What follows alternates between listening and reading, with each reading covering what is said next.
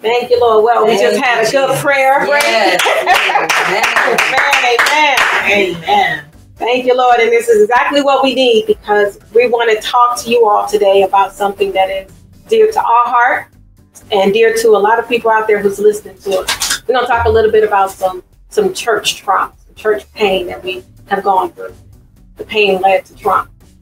Specifically, we want to, when we have this panel discussion, the purpose of it is really just to draw souls back. We want to bring souls back to God.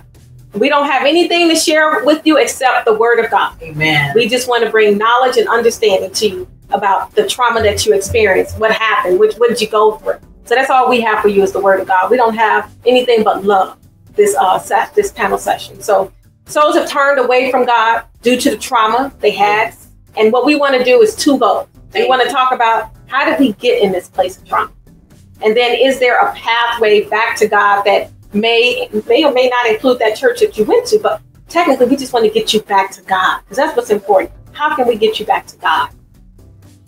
So you never tripped down the stairs, right? Or you never fell off a skateboard and then said to yourself, I want to get back on there. Sometimes you say, I don't want to get back on there. That pain was a little bit too much, right?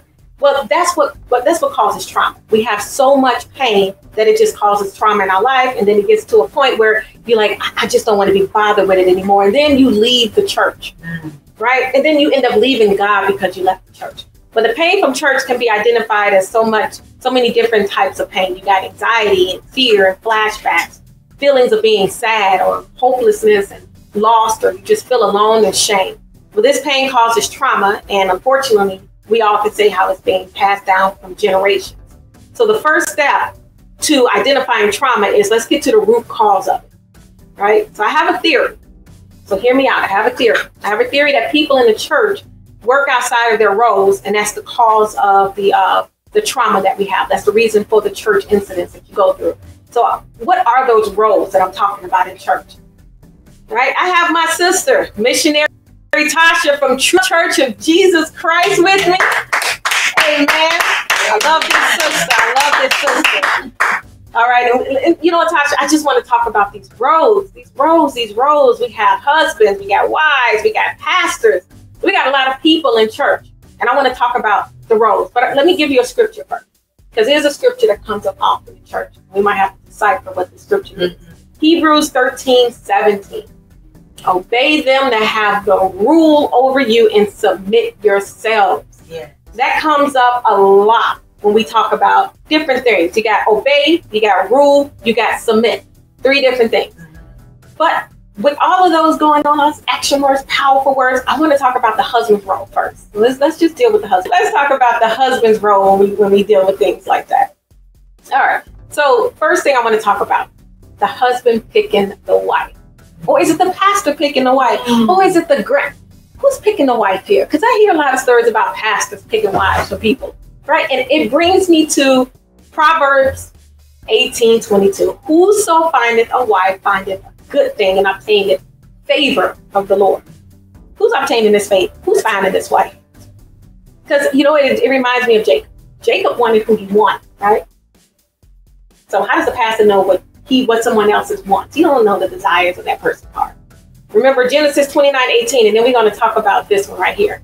And Jacob loved Rachel and said, I will serve thee 7 years for Rachel, thy younger daughter. But then what happened? Drop down later on in the verse. And it came to pass in the evening that he took Leah, his daughter, and brought her to him, Jacob, and he went in unto her. He thought that was Rachel.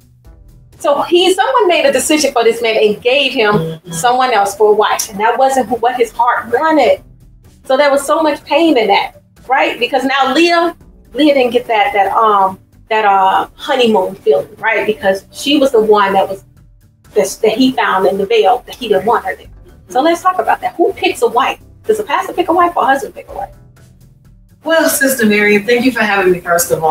This is a really good panel to have. I appreciate just being here, having the opportunity to speak on the matter. I am divorced, but I was married, and I was married in the church. So I guess I do have that experience, and the role of the husband is to rule over the wife. There's no way we could get around that. Sure can. I remember a preacher said one time anything with two heads was a monster. Right? So you can't have two heads. So your one head is your husband. Right. I like that. So who would you say should pick a wife? Do you think the pastor's out of his role by picking a wife? Well, I think that the pastor is out of his place for picking a wife because God knows who he has for you. Amen. Amen. And if you pray and fast and seek God, he'll show you who it is. You know, because there's different stages of how it kind of goes. You pray and God will show, you know, he'll reveal her to you. And because he loves us that much. He's not going to give us anything. He doesn't want us to just have anything. So he loves us just that much. And so when you pray to him, he knows like, all right, let me give you the desires of your heart. I agree. So that's right. So don't give me Sister Jan and Sister Shack is who I really want. You know. So now we're gonna have issues in our marriage because Sister Shack is not the person that I really want to be with. I guess I agree with you on that, and just from personal experience, because you know how I am. I grew up Sunni Muslim, but I gave my life over to God. When I met my husband, he introduced me to Christ. Right. So I gave my life over to God. But growing up in a Sunni Muslim, you didn't get to choose love because you didn't pick who you get to marry. Your dad picked it. Right. And I'm going to tell you just from experience, none of the sisters I know were happy. It took them about 10 to 20 years to finally say, all right, I can be content with this man. But can you imagine that? I can't imagine. Oh, that's hard to do. Torture. That's a hard pill to swallow. But yes, I agree with you on that one because we got to be able to say, when everything fails, because we know sometimes marriage is not always peaches and cream. Right. So when you have those rough patches, you can lean on that love that you have for that man. Absolutely. You can lean on that intimacy that you all have created with each other. It's hard to create an intimacy with a stranger. And that's the reason why God said that he'll give you the desires of your heart. Right. He also said that he obtains favor. Favor. So is the pastor gonna get the favor? No. Pastor don't get the favor. Sorry. That favor is for him. That favor is for the husband. Yes. Yes. Sure. I agree. So we talked about what was it? Submit, rule, obey. All right. Ephesians 5:25. Husbands, love your wives, even as Christ also loved the church and gave himself for it. For this cause shall a man leave his father and mother. Or does it say, husbands, love your pastor and sacrifice yourselves for the pastor's agenda? Husbands, leave his family and join his pastor and become one flesh with the pastor. Does that sound right? I like the word of God better. I'm going to read the word of God because that just sounds better. Husbands, love your wives as Christ also loved the church and gave himself for it. For this cause shall a man leave his father and mother and shall be joined unto his wife, and they two shall be one flesh. One flesh. One. Not one flesh with the pastor. It's just impossible. Now, we love pastors. Come on now. We ain't trying to down pastor. We're not trying to, we're just trying to lift up the husband's role in the church, because what I think has happened is that the husband has taken a back seat, feeling, oh, I'm not worthy to have any rule or any control over my house because I sit under a pastor. But we just want to bring you all back to the word of God. That's not what the word of God says. Now, we love pastors, but husbands, you have rule. Your wife is to obey you and not obeying the pastor. That's just the word of God, and that's all we have. Amen. How do you feel about that? Did I overstep that? That was a mouthful. It really was a mouthful. It really was. But that's really good because our husbands do need to know what their role is. Yes. And that's what the Bible says. I remember you bringing it up at one point about the women learning in silence and going to your husband. I mean, that's just, there are rules and regulations for everything. Because God is a God of decency. That's right. And so he'll be in it when you do it the right way. Amen. No one's stepping out of their role. If a husband tells his wife, I want you to wear a certain color, I want you to wear a dress, a red dress for my anniversary. The pastor can't tell that wife, no, you better not wear that red dress. It's two heads on a monster. So it's a wife's role to obey her husband. It's the husband's role to have rule over this wife. And I know that that's really hard for some sisters to swallow because they don't want to humble themselves and say, the man doesn't have rule over me. But guess what? If you want a good marriage, you have to abide by the word of God. First of all, marriage itself is not for anyone. Marriage is just for children of God. So if you're a true child of God, you don't have a problem lining up to this word. If the word of God says, wives, obey your husband, then you obey your husband. It's not my fault.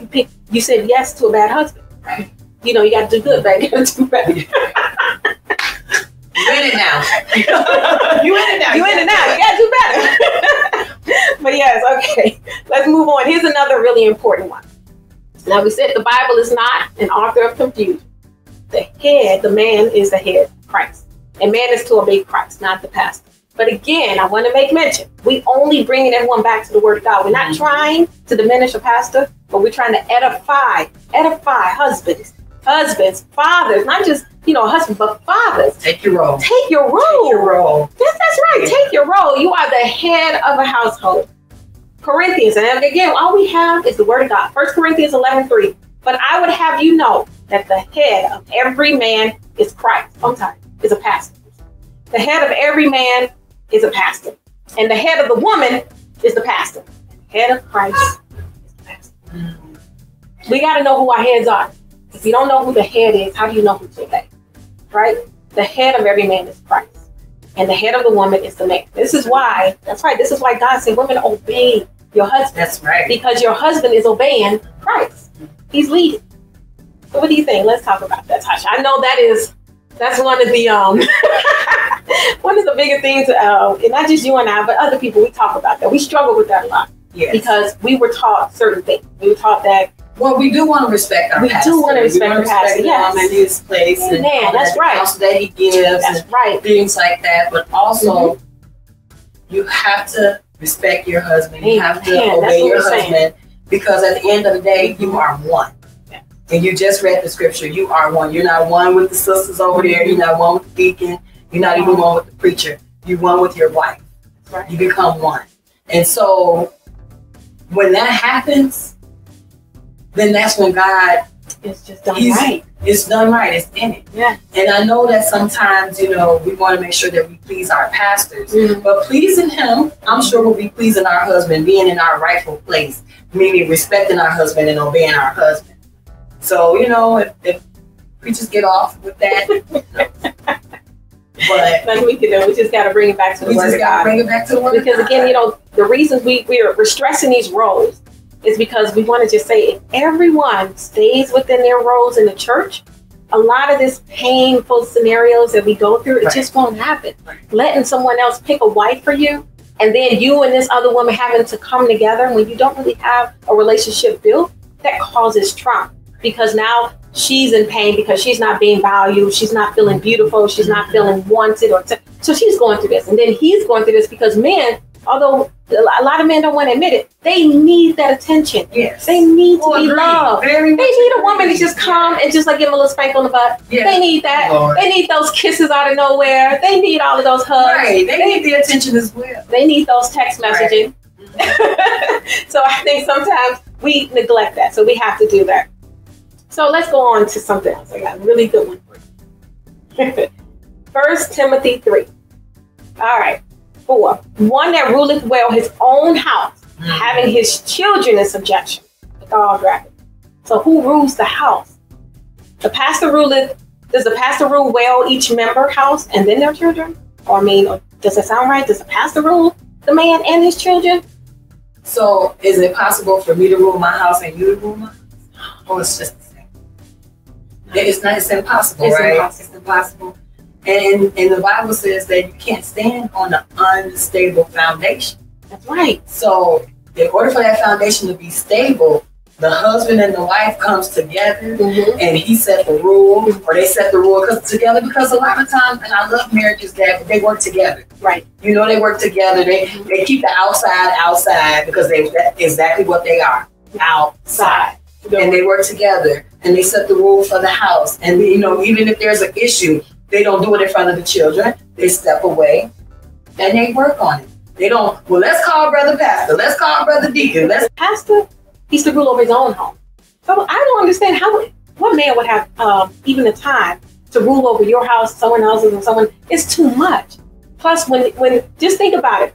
We as women, when we have our own home, the last thing we want is mother-in-law to come in and try and rule our house. Oh, no. I didn't used to cook it like that. He like the way I do the cornbread. No. We're not doing that. So that goes both ways. I know what he likes. This is my son. Right. You're not doing this for the kids. You're not taking care of him, right? Look at these baby girls' hair. I would never let my baby hair look like this. That's exactly what it is. So just like 2 women can't rule a house, 2 men can't rule a house. It just wouldn't work well. It's not gonna work, right? So we got to do everything in decency and order, right? So let the husbands rule your own home. Of course, in order to have this, where it says having his children in subjection, husbands, when you rule your home, make sure you and your wife understands the rules in place, understands why you're saying what you said. So that's the only way she can teach the children. Mm-hmm. That's the only way to have the children with God. You got to be able for the husband and the wife to have that communication. That's why it says you obtain favor. That's favor. That's favor right there. When you have someone. Yes. And that's the reason why that bond, it should not be broken. The roles always should stay in its place, because then that's where the favor comes in. That's what it is right there. I love that's where the favor comes in. Yes. Everybody grows spiritually and everything when we have that favor. All right. John 19:27. We still on the man. We still on the man. We just want to empower these husbands, these fathers. And I'm going to tell you, even if someone doesn't have a husband or a father, you got an uncle, you got a brother, you got someone that can be your head, your cover. Okay? So John 19:27. Then said he to the disciple, behold thy mother. And from that hour, that disciple took her unto his own home. So what am I saying about this?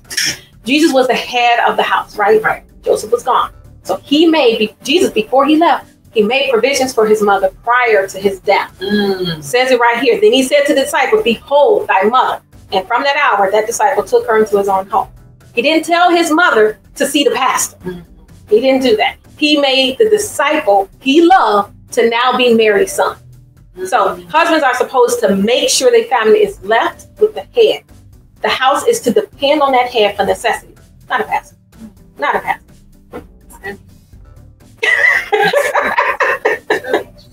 Even it's not just like a head, but also money.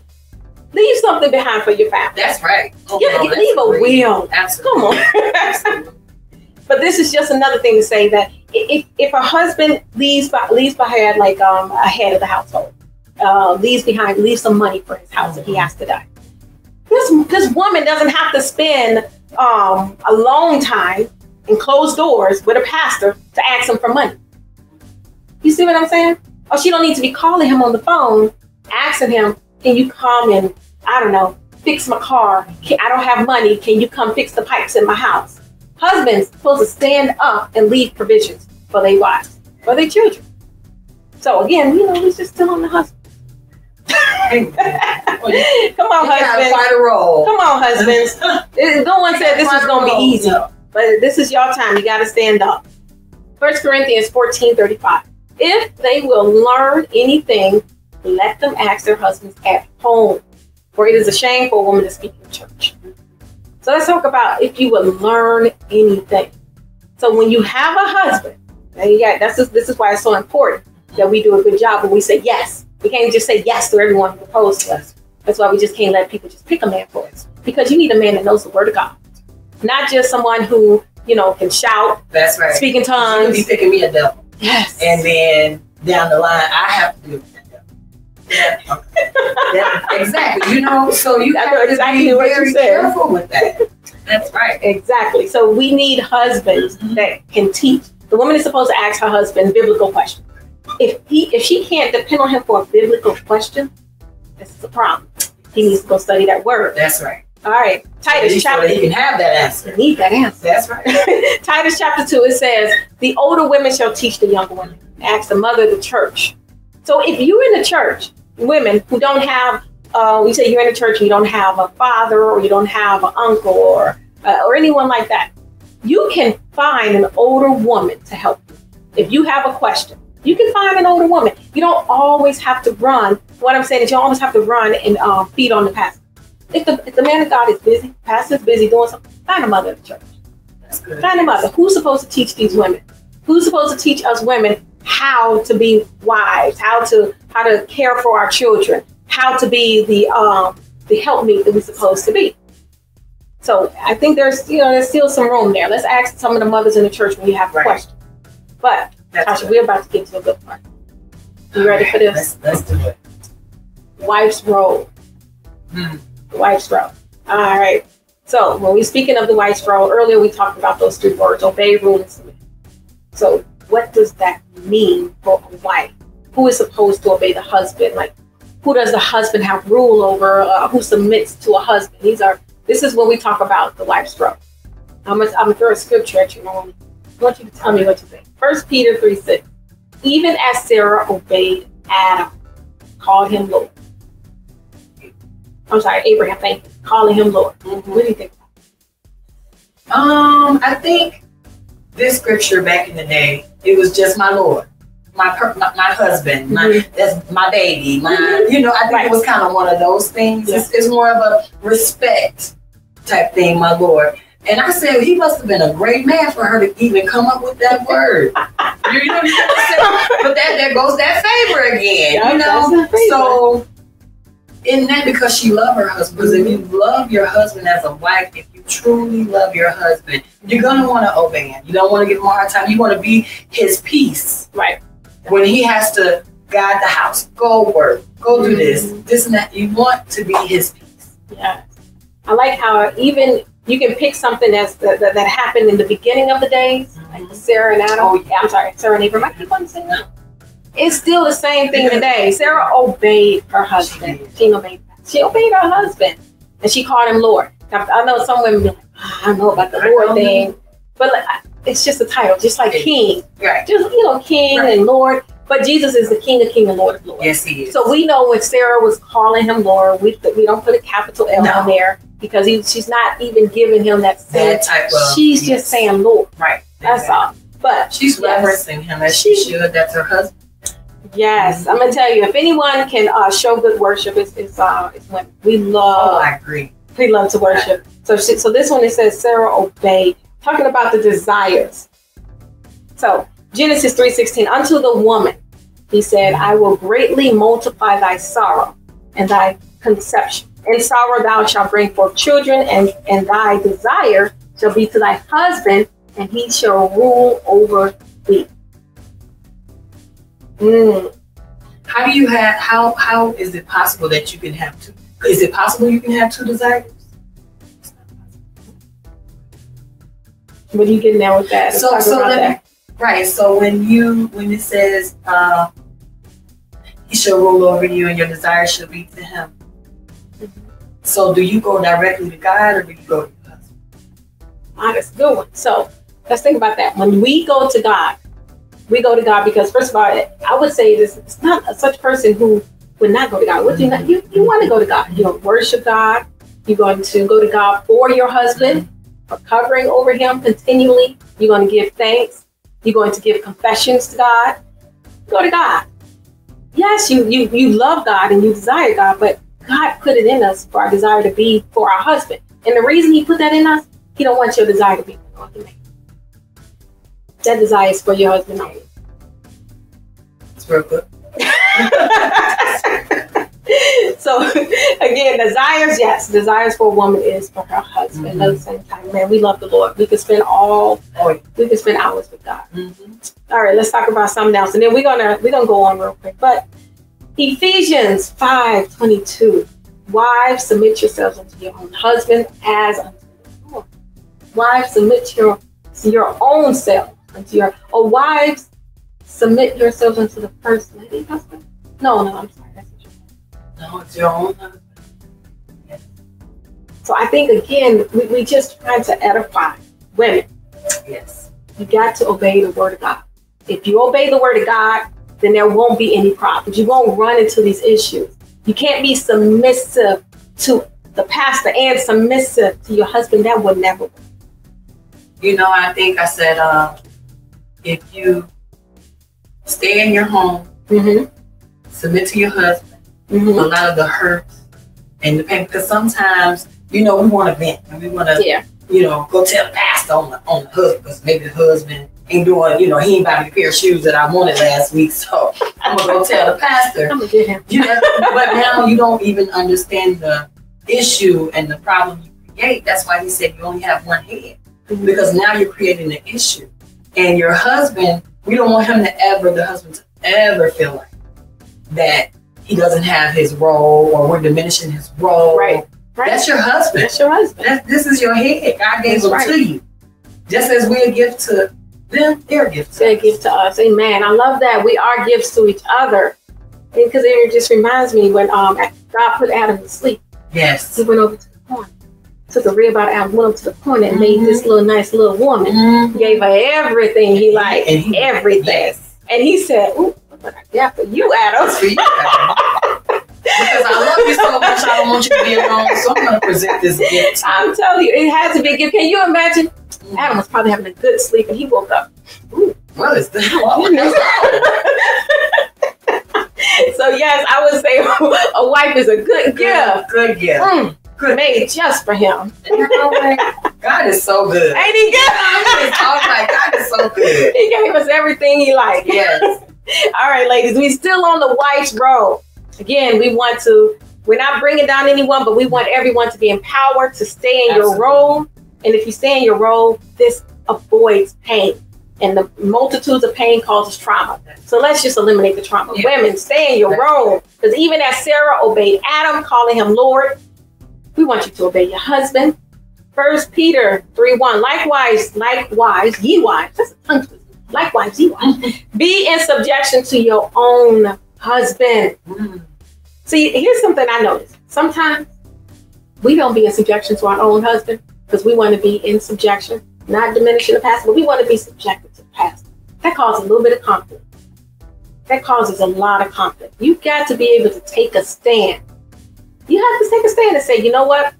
Even some cases where the pastor say, I want all the women, maybe to fast Monday through Friday. You better go to your husband and make sure he's okay. You got to make sure, because the Bible says it. Yes, that's right. You have to make sure. Those type of things you have to make sure. And also, when you're dealing with a pastor, you have to make sure it's all right with your husband, but also you respect the man of God in this place. Like you said it from the beginning, we're not trying to take away, diminish, but we want you to understand that your role is to be obedient to your husband, to love your husband, to do as he say, so that we can avoid the issues, like you said, and that's so we can avoid it. But we want to make sure, because sometimes it is good to have a pastor that we can go to get spiritual counseling from. But at the same time, we want to make sure, that we not overstepping our husbands. Because we go to our husbands first for that spiritual counsel. And then maybe he say, well, let's go to the pastor. Together. That's what I'm trying to get. To go together. Because it's just. But then as a wife, and you have a husband, and you going to the pastor, I'm not really, Because that don't fit right. You sitting alone in his office. Hello. Where your husband at, woman? And then a pastor should say, now let's just agree. Now let's just agree that there's an agreement here. Oh, you can go talk to the husband. 100%. The husband, I think a wife should never be alone with any man without her husband knowing. The husband needs to know about that. Absolutely. It doesn't matter who you are. I'm telling you, how do you get that man to president? Your husband should know. Your husband should know. All right, women, we're still on the women. We want them to understand. Titus 2:5, to be discreet, chaste, and keepers at home, good, obedient to their own husband. And it says, let the word of God not be blasphemed. I love that one. Always says, go and look in the Bible, read the scripture, and see how many times you can find what you're looking for in it. Look how many references we have. It all goes back to your husband. It all goes back. Every last one of them. Be obedient. Peter, be obedient. Hebrew, your husband. It all goes back to your husband because he's your head. Yep. He's your head. There's no way he'll tell you all of this and it don't mean nothing. Go do it to somebody else. But he wouldn't do that. No. And a good pastor wouldn't want you doing something that your husband is not aware of. Like taking an offering from you on the side, or asking you to go visit someone, or anything. It shouldn't be that way. So we want to make sure that, think about it. If we stay in our roles and we understand the pastor's role, and our role, and the husband's role, there's no way we would be doing anything outside of our husband's knowledge, because that would be out of the word of God. That's when pain happens. Because you come home, your husband's not going to be happy. I mean, would he? So who you rather please? Exactly. At the end of the day, who would you rather please, your husband or pastor? Who's the one that has rule over you? Who's the head? Who's the head of your life? Right. Your husband is, not pastor, not the pastor at all. I know sometimes they want to say, but it's not. So this is why the pain starts. So let's stay in our roles. Okay, we got more. Okay, who covers a woman? We're just about to go into that. If she doesn't have a cover. All right, Isaiah 54:5. Now this is a real tough one, but this is one that comes up a lot. Yes. For thy maker is thine husband, the Lord of hosts is his name, and thy Redeemer, the Holy One of Israel, the God of the whole earth shall he be called. For thy maker is thine husband. If you don't have a husband, thy maker, who made you? Who made God you? Almighty is your husband. For thy maker is thine husband. There you have it. You want to know who covers you? Go to God. And that's why we said in the beginning, all we want you to do is go to God. Go back to God. If you understand the roles, you understand God's word, you take God's word in, you won't be doing anything outside of what God's word says. You think about it real good. So thy maker is thy husband. All right, Ephesians 5:33. Nevertheless, let every one of you in a particular so love his wife, even as himself, and the wife see that she reverence her husband. Man, that's deep right there. He meant it. He said it so many times because you know how a child you have to say, don't touch that stove, don't touch the stove, don't touch the stove, or you're doing a great job, you're doing a great job. That's because he wants you to get it. He wants you to understand the importance of it. I don't believe he'll put something in the Bible over and over and over again. No, it's not important. No, this is very important. It's so important. You're right. Marriage is important. God, honor. He wants us to make sure we keep it right. So this is important. Reverence your own husband. Now reverence the first lady husband. Right. Now again, we're not taking nothing away from pastors, but I think the problem again is folks are going outside the roles, and this is what's causing the trauma. So we want people to come to God, and we want us to that. Let's have church, but let's have it the right way. That's all we say. Let's just have it the right way. It's no need for all of this other drama. Everyone in the time. When I was growing up, you know what they used to say? You need to stay in your lane. Yeah. Stay in your lane. And it was never something nice. It was not like, hi, would you like to stay in your lane? There's always conviction with that. You need to stay in your lane. Right. And that's all we're telling y'all. Stay in the road. Stay in your road. One more for women. Okay? We talk about rule, obey, submit. Wives, Ephesians 5:22-24. Wives, submit yourselves unto your own husband as unto the Lord. For the husband is the head of the wife, even as Christ is the head of the church, and he is the savior of the body. Right. Therefore, as the church is subject unto Christ, so let the wives be subject to their own husband and everything. Everything. Be subject to your husband in everything.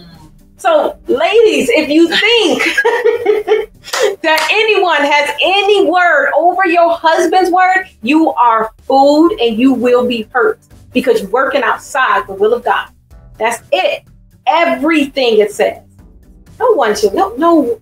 Tell me what you think about when you see the word everything. And you know what? I read the scripture before, but I never really put an emphasis on everything. On everything. That's right. On everything. You know, God is something. He's just somebody, and it's really interesting how he has the word so plain. It's like light bulb God. Yes. Like you said that everything, light bulb God, that means everything. Should I put a band-aid on my finger if that's something that I need to? Well, let me go to my husband. You know, I think I want to change the washing powder. Husband, everything. I mean, even though we wouldn't do that, right? But I'm just saying everything.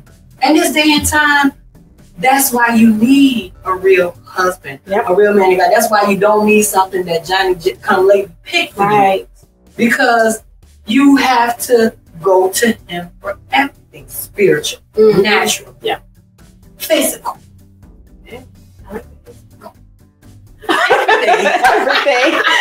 Everything. You have to go to him for that. That's true. That is something. And then us women, we have to be sure that we stay in that role of everything. To him. To your husband. To him. To your husband. That's it.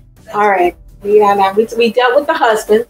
Hopefully everyone know their role. Yeah. We dealt with the wives. Husbands back. Have to stand up, husbands. That's all we saying. Wives, We dealt with you. Now, we have to go on to another person. Pastors. Like we said, we love our pastors, but I want to really talk about what is the pastor's role in the church. What is it really meant to do? 1 Peter 5:1-3. The elders which are among you, who am also an elder and a witness of the suffering of Christ, and also a partaker of the glory that shall be revealed. Feed the flock of God, which is among you, taking the oversight thereof, not by constraint, but willingly. Oh my goodness. Not for filthy. You're the willingly. Neither as being lords over God's heritage, but being in samples to the flock. I like that willingly. I like that. But because sometimes it seems like what we do, but what some people like to do. No, okay. So I'm just talking about like just anyone, okay? They like to beat people over the head, exactly. Trying what they say, rebuke them in the open because they didn't do what they wanted them to do. I wouldn't call it rebuking when they do that. I call it kind of cussing, but cussing without saying the cuss word. Okay. But feed the flock. That's all you're supposed to do. Feed the flock. What do you think about that? I really love this scripture because then I love the fact that it doesn't take away from your option. Because if Christ gave us an option to either serve him or not serve him, and that's why he said willingly. Because if I love you, I don't want you to love me because I give you $1 or $2.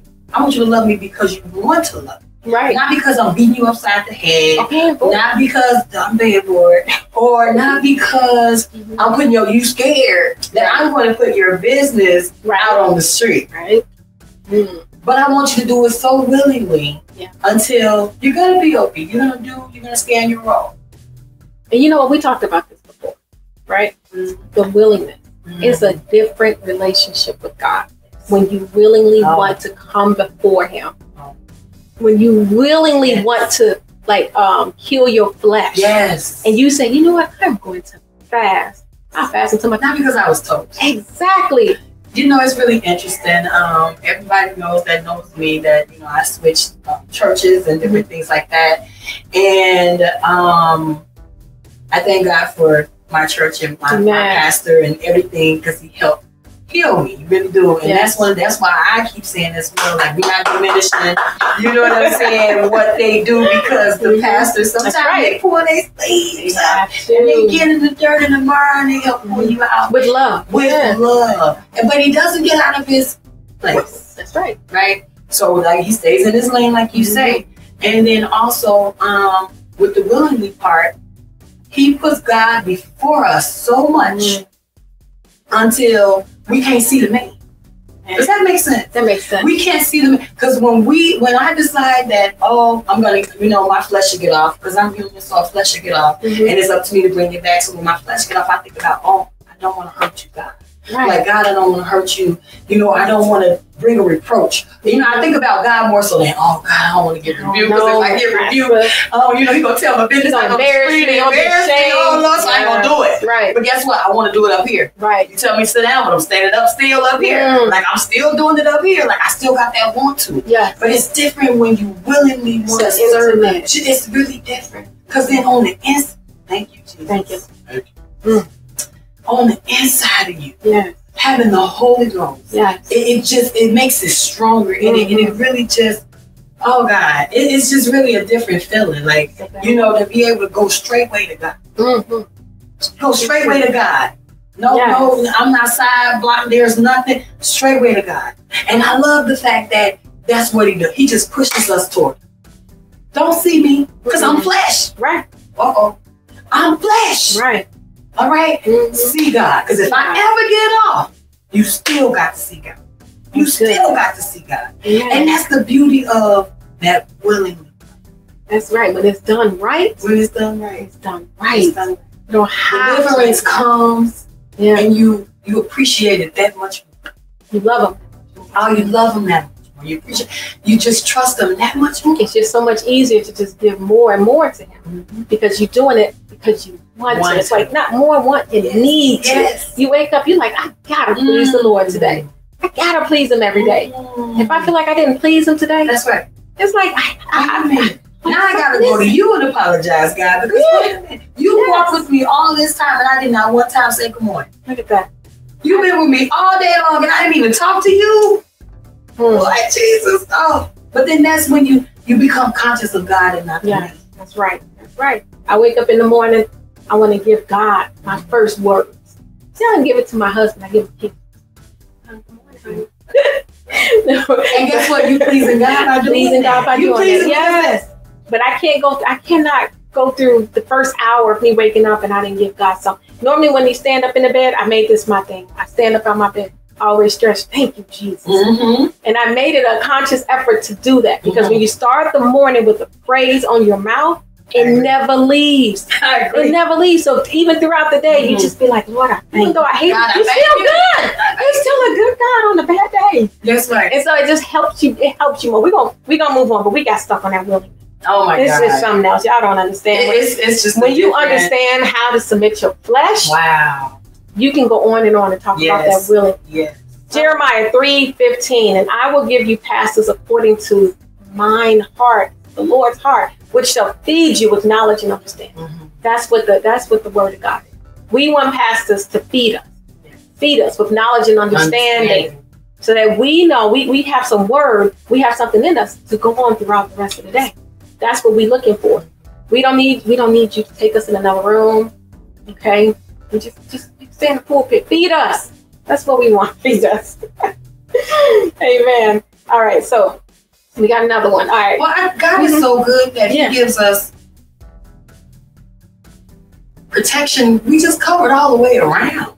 Isn't it nice? We covered by the pastor because he gives us the word of God. He teaches us knowledge and understanding. And those of us that have husbands, he gives us the covering, our head. And he just really, he loves us that much to give everybody their space to where they belong in our lives. He loves us because there's a reason why there's a reason why we have our pastors.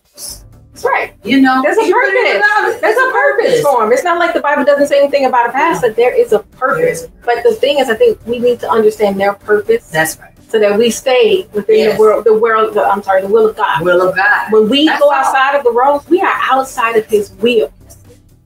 And at that time, anything can happen. That's right. That's right. That's why there's so many things that happens in the church. Because people get common, flesh gets common. You know. Manipulation happens. So you do have to know what your role is and how to stay in your lane. All right, we're going to bring up a scripture. A lot of people like to debate. I want to get your feet on it. What does this mean? We go 2 Timothy 4:2. Preach the word, be instant in season, out of season, reprove, rebuke, exhort with all long suffering and doctrine. I want to talk about this because I've heard people say, and I've experienced it here and there, that rebuke part and that reprove part, right? I think that we sometimes use the pulpit as a reason to say rebuke you, but is it really rebuke? So that's why I say I want to get your take on it. Reprove, rebuke, exhort. What does all of that mean? What does reprove mean to you? What does rebuke mean to you? That's interesting. I get a little sweaty when we talk about rebukes. See, that's that pain. That's that trauma we go through. You know, growing up in the church, growing up apostolic, Pentecostal apostolic, you know, that was something at the forefront. You know, you get rebuked. I'm kind of twofold with that. I feel like, you should put your business out there, but tap me up because I need it. So we are children of God, and I believe that God gives it to the pastors a lot of times when they're doing it right and staying in their role to say, you need to tell that sister, you need to tell that brother, because had that preacher never told me what I was doing wrong, reproving me of that, I would have never got it right. So I do believe in rebuke. Yes. But don't cuss me out now. That's all we're saying. You know what I mean? Let's do it. I can't tell you how to do it because it's got to come from God, but then don't take advantage of the situation. Exactly. You know, because then that's when the scars come. Yes. And the ones now I'm offended and I can't really receive you anyway. You're trying to give me the word, but now I can't receive you because I'm hurt. Exactly. So what you going to do about that? Pastor, what you gonna do about that? You know, I'm hurt now. Now, I didn't take it as a rebuke. I took it as you coming at me. Right? So what do you do about that? So then that's why the man of God must be wise and must listen to God when he says to how to do it, and not just decide that you angry with me and you just go put my business out there. You know, that type of thing. But then I do agree with rebuke and reprove, because we flesh. Sometimes flesh need a tapping and a touching up, and I mean, because you know, the other day I had to get Nathan. It was just a poop, and I walked away. Then one day it was, I'm trying to tell you, don't do that no more. Right. So that was that reproof. But then I had to rebuke him. Yeah. So we need that in our lives. I agree, we need it, but you're right. You went to say it's the way it's being done. It's the way it's being done. We can't take rebuke, our power, and use it for our own agenda. So let's go back to the situation with the wife who has a red dress on because her husband asked her to wear a red dress. Pastor don't like the red dress. Or the pastor don't like the dress. So what is he going to do? Use the pulpit to be able to say, and you got that stupid dress on? No. Is that rebuking or is that cussing?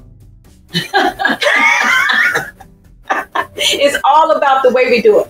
We want to rebuke. You rebuke someone, you can still love them at the same time. My children, at the end, even if they get in trouble, you know what I make them do? Give me a hug. That's right. And when they give me a hug, they don't just like, they lay their sword on me and they give me a hug. Because they still love me. Because it's the love that I know you're doing it. Yes. When you have God inside of you and you rebuke someone, that person doesn't leave feeling shame or feeling sad or feeling alone or feeling embarrassed or anything like that. And another thing I just have a problem with, who are you rebuking? And for what? Are you keeping these same standards that you're rebuking someone about?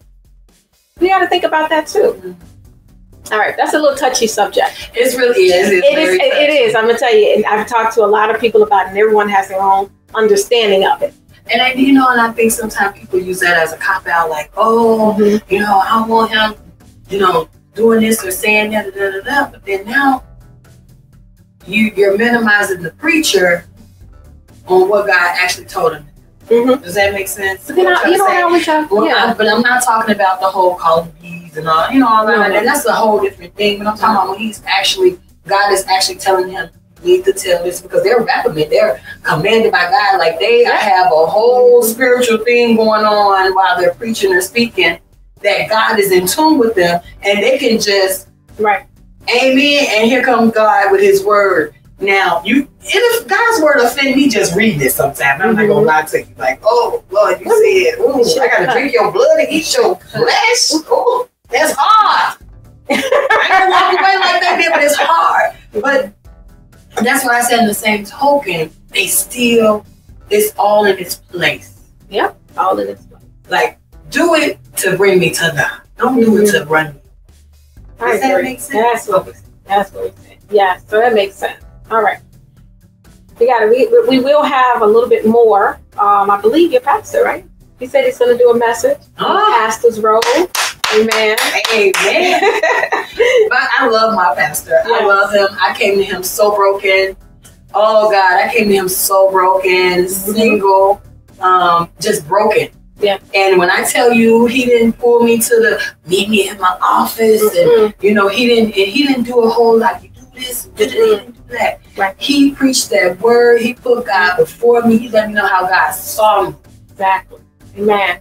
So we all know that, you know, I was at your church on Sunday, and your pastor, what did he talk about? He said, when a wife wants to take counsel, what does he say he's going to do? Okay, he can counsel, but you don't even get your husband. Yeah, bring your husband here too. You're not going to do this. You're not stepping outside my role. You're not going to get me in trouble with God. And that's the way it's supposed to be. Go get your husband. All right. We're still in the pastors. All right. Acts 20:28. Take heed therefore unto yourselves and to all the flock over the which the Holy Ghost have made you overseers, to feed the church, which he hath purchased with his own blood.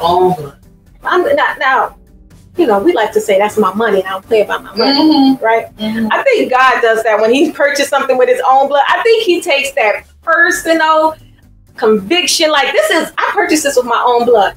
Mess with this if you want to. I think that it is a serious offense to God when a pastor messes with someone in the church. You didn't feed like you were supposed to be. And he forgot to put, he had purchased with his own blood. God meant that. He meant that. He purchased with his own blood. So again, just like you said, the Bible likes to repeat itself. What is the pastor's role? Feed the children of God. All right, still on the pastor's role. And you know, that's interesting. I was thinking about, you know, how some pastors, my church, my people, my this. We belong, we were God's children, we're his people. We're going to this church, this assembly, but we actually belong to him. Right. You know, and so I just interested in how you said that, how God said, no, I purchased this with my blood. Mine. Wow. I got the receipt. Yeah. It's in the blood. These are your kids, where your receipt. Okay. You didn't purchase them. Okay, we do that. And Right. come back again. Hello. Salvation ain't in your hands. I'm giving out the salvation. Okay. Man, that's a good one. All right, so we talked about pastors, but then we also want to talk about, you know, pastors that say they pastors, but they're not pastors. How do we know?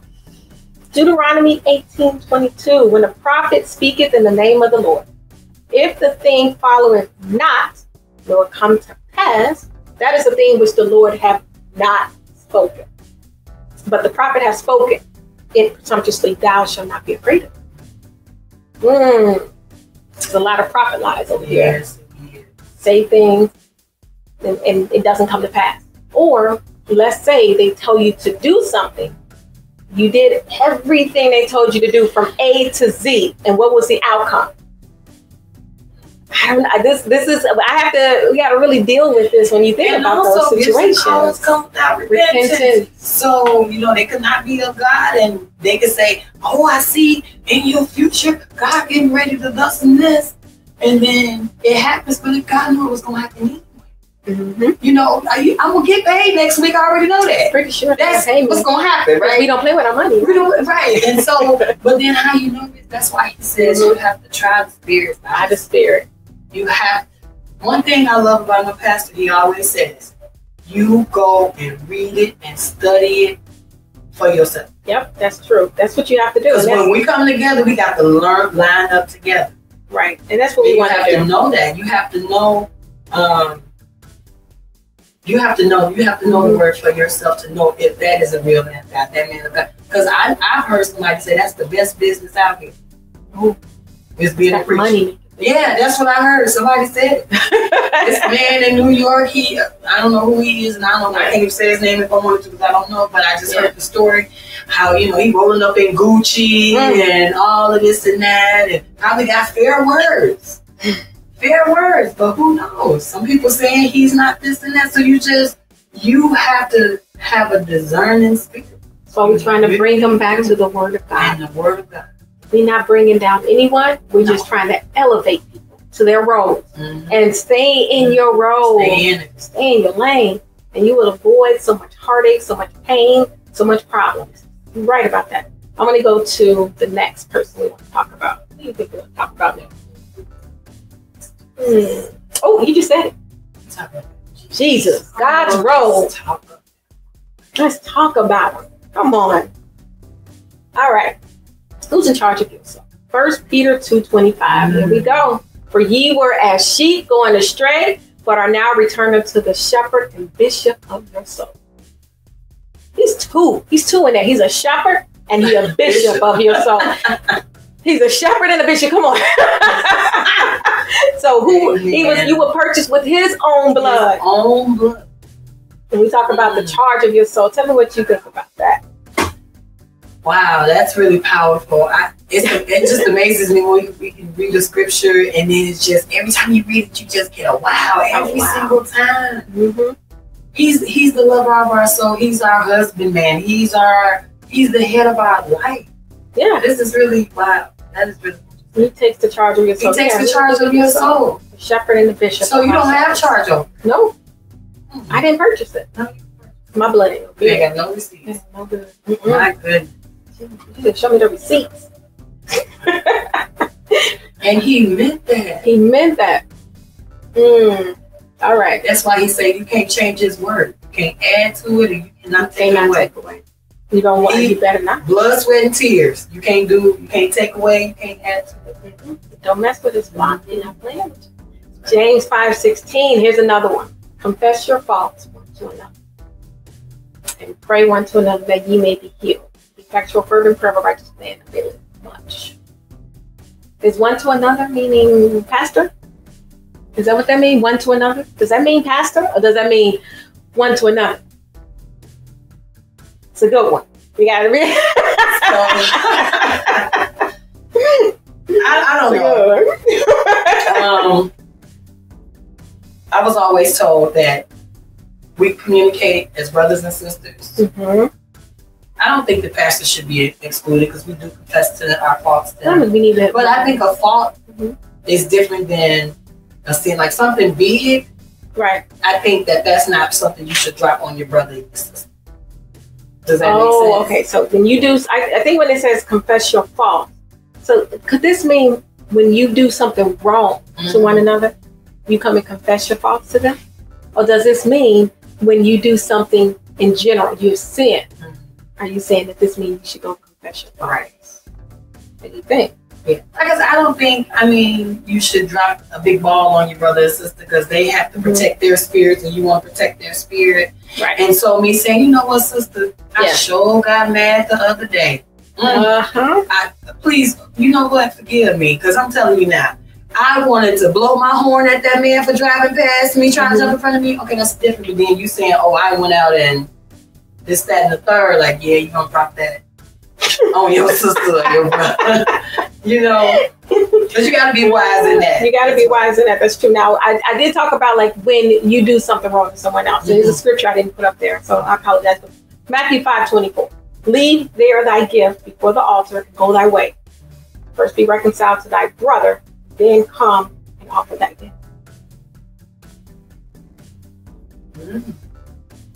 So we always say when you do something wrong, go, you want to quickly go to the pastors. And I know our Catholic people, they love to go and confess to, to the priest, whoever it is. I've never been in there. I've seen it only in movies. Does it really look like that in real life? I couldn't even tell. All right. Look. But when you do something wrong to your brother, you just think of it like this. Back in the days when it says that someone made a sacrifice, they brought something to the altar, right? So I'm going to bring a sacrifice to God. God don't even want my sacrifice because I need to go reconcile with my brother. So think of it like this. If I do something wrong to my brother, how can I go to my I need to go reconcile this to my brother. That's right. And it's so serious. He said, leave your gift at the altar. The same scripture you was reading, the same passage. It said, leave your gift at the altar. And the gift is a sacrifice. That's what it is. So he don't even want your sacrifice. He don't want anything from you because you have fault with your brother. So if you haven't fault with your brother, the word of God says, go reconcile with your brother. So how do we go only, this is a big thing to me because a lot of people have different understandings, but how do we go to the pastor if we can go to our brother? We're supposed to go to our brother, then come to the altar, and then we can make our gift unto the Lord. So where does the pastor come in when it comes to confession? Is it because we need the pastor by our side to confess to our brother? Is that what it is? But I just see that if you don't make your reconciliation with your brother, I don't think that, does God really accept your sacrifice after that? You never did make the reconciliation with your brother. So where does the pastor come in? So do we use the pastor in this situation to say, all right, pastor, I have made wrongs with my brother and I need you to help me talk to my brother? But if you never go to your brother, did you really do what the word of God said? If you never go to him, no. Because he definitely said, go to him and him alone. That same passage that you read, go to him and him alone. You got an issue with that person? Right. You go, because see, it's not getting it off your record you want it to the pastor. Right. You have to go get it directly right from your brother and your sister. Before you can even go back to God. That's that. So we have to go there. So then how do we then say, if I have fault, then I'm just going to talk to my pastor and I'll be all right? Is that really the word of God? Is that really how it's supposed to go? Or do the pastor say, okay, you need to go and make reconciliation with your brother? That's the way it should go. That's what I'm assuming. And you tell me what you think.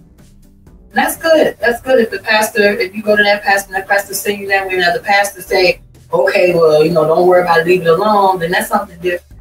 You need to go and do what the Bible say regardless. You gotta go get it right. You gotta go get it right. So hopefully when you go to your pastor first, you're giving advice and counsel on how to go about the matter. And then, you go and make sure it's right. At the end of the day, regardless, you make sure that you get it. But at the same time, a married woman, you got no business going to a pastor without going to your husband. So this is why I say, how do the roles go? Because God said, you put your altar here at the gift, you go reconcile, then bring your butt back here. So again, if we're going to tell people to go to the pastor, we got to make sure people stay in that role. And then this is where pastors come and they make sure people stay in their role. That's all I'm saying. Even pastors, like I know your pastor and my husband, they would say the same thing. Someone come to me and confess, I'm going to tell them.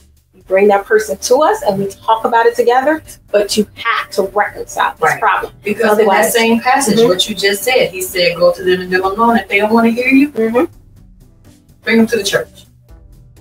There you go. Exactly. Because you should be able to go directly to God whenever you want to. But how are you going to go to God when you have unreconciled business with your brother? We need that connection to go directly to God. All right. Talking about God's role. 1 Timothy 2:5, for there is one God, one mediator between God and man. There is one God and one mediator between God and man. So that means that at any time I should be able to come before God. And when we talk about mediator, because we're talking about confessions, we should be able to rely on God, right? What do you think about that? What do you think? I agree, we should. He's there for us. We should be able to go to our Father. Why not? Why not? Amen. And then even still, when you do, if the pastor does get involved with something, even the pastor should be like, let's go. Let's go to God. Yes. Let's go to God in prayer. Absolutely. There was something that I came to my pastor about. And he said, well, let me talk to God about that. Yeah. I appreciate that, right? I ain't got the answer yet, so obviously God haven't told him, but I thank God. But I thank God for it, because I don't want to get out of my place as a saved, sanctified sister. Amen. You got to make sure, I want to stay in my place. I don't want to, so that's real good what you said. The pastor got to even go to God. Yeah. I think God, a lot of times, he don't move without consulting God. He don't just on the whim, on his feelings, say, okay, well, let's do this and this. No. I get it. Yes. All right. We want to still stay on God's role, because it's just important to understand what God's role is. What he wants. Isaiah 58:11, and the Lord shall guide thee sometime on Sunday, Sabbath day. No, continually. Same. And satisfy thy soul in drought. I love that. And make fat thy bones. That thou shalt be like a watered garden, like a spring of water, whose waters fail not. You ever seen a well dry up? It looks sad. Yes. Dry. All dry, real dry. Yeah. Just look hot. Yeah. I'm thinking about it. That's why it looks hot. But God said you don't have to dry up, because the Lord shall guide you. I love that. So that's what the Lord is. Let's follow the Lord. Follow his word. People, we just bring you back to the word of God. There's peace, love. Yes. Happiness. John 16:13. Howbeit, when he, the Spirit of truth, is come, he will guide you into all truth. He's not just going to guide you into a little bit. God is going to guide you in all truth. For he shall not speak of himself, but whosoever he shall hear. Come on. Amen. Amen. We're still on the will of God, y'all. Yeah, the word is talking. It is. We're almost done. Matthew 6:24. I can't even read my own type of stuff. I can't read that. No man can serve two masters, for either he will hate the one and love the other, or else he will hold to the one, despise the other. Yet cannot serve God and man. Now we talk about that. So you brought that up many times. I wasn't going to say anything, that I had the scriptures later. I was just like, she's on point. But yes, we talked about that so many times. This is why women and husbands, it's really important. You You cannot say the pastor rules you and your husband rules you. You can't say, well, my husband rules me at home, but then the pastor rules me in the church. That is against the will of God. And that is a shame to think that way. And it's a shame for anyone to teach someone that way, because that's not the word of God. No man can serve two heads. No one can serve two heads. My husband tell me, baby, I need dinner at 9 o'clock because I have to be at work at 5. But the pastor say, I need you to go traveling with me. You ain't gonna be able to. You better tell your husband to get McDonald's. Everybody's sinning. Everybody's sinning. Oh, so this is why it's important. Wives, take back the power you gave the pastor. You got to give it to your husband. That is the one that rules over you. That is the one who you're supposed to obey and submit to. Let's give it back to him, because you can't serve two masters. Even think of it like this. Even if there was a single woman and she gave all subjection and rule and submission to her pastor, when she gets married, is she gonna turn that off and give it to her husband? Is she? Yeah, well, you know, and that's a really good example, because that's a really good example, sister. But I also think that's a really good example. But I also think it's just like when you leave your father's house. I don't think that you. How can I put it? Lord, give it to me, Holy Ghost. It's just like when you leave your father's house. It's not that he's not still your father. It's not that you're still not gonna respect your father. It's just okay, Daddy. Well, I got a husband now. So thank you for everything you taught me, but I'm gonna go over here. Right. I can't come over on Sunday and do this and that, because on Sunday he want me to do this and that. So it just kind of like. No, let me tell you. I met a lot of fathers. That's a good one, but I met a lot of fathers, including my husband when my oldest daughter got married. She just recently got married, right? And one of the things he said is to the husband, this is now your responsibility. Yes. That means I agree with that. Means if she has a will, you better make a way. Yes. If she needs some money, you better go find it. That's right. If she needs a roof over her, you better go build it. Absolutely. But this is your responsibility, because my husband provides for everything for the kids. So if a man is going to come and take one of the girls, you have to step right into that space, and you got to step into it. So I'm saying that to say that when a husband finds a wife, you're not going to take someone who came from a family, right? I'm not talking about a broken family. There's nothing wrong with that. But if you find a wife who is not in a broken family, and then you bring her over to you when you've been raised in a broken family, that's going to be a problem.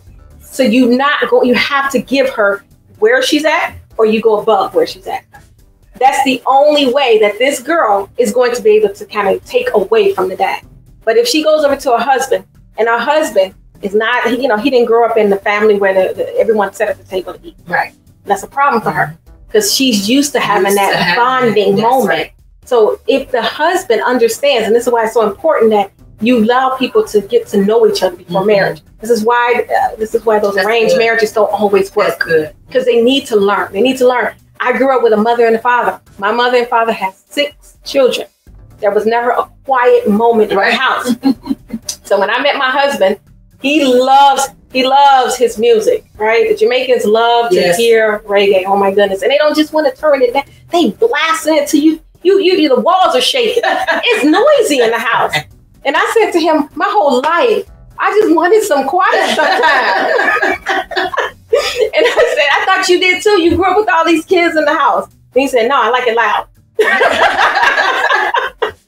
But these are things that you was used to it. So I got used to it. Right on in there. Exactly. Right. But he grew up with the mother and the father. So we understood certain things. Yes. Certain things we had things in common. The only thing we didn't have in common is the background, because my family was Sunni Muslim. Right. But I understood growing up. I know when I have a husband, I have to. He rules over the head. Yes. Now I think that in order for it to be successful for the wife to cleave to her husband, the husband got to understand this is where your wife came from. So you either meet her where she is, or you go above it, and she won't be looking back at her daddy for help. That's real good. She will not be looking back for her daddy for help. All right. We get a lot of comments off of that. All right, we want to empower women. We almost done. We want to empower women again. All right, she's in charge of the administration of the house. She's self-efficient, reliant, And she basically, she does, Proverbs. We always talk about a Proverbs woman. One thing I like about a Proverbs woman, she's not afraid of the snow for her household. All right, for all her household, it's clothed with scarlet. But here, this is the one I really like. She considered the field and she bought it. Why did she buy it? I bet you she got that inheritance from her dad. I did. Come on.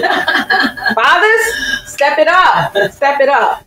Step it up. All right, y'all. We appreciate you all for coming. Yes. Again, women, we just want you to take the power from the pastor, give it back to your husband, because that's where it belongs. We don't want anyone to feel like we're diminishing the church or the pastor or anyone. We just want everyone to stay in your role. If you stay in your role, then you won't have these problems that you have in church. And again, real quick, how to deal with a person that has been hurt from church. We want you to really think about it. If you listen to their situations, listen to if someone stayed out of the Word of God, meet them with scripture.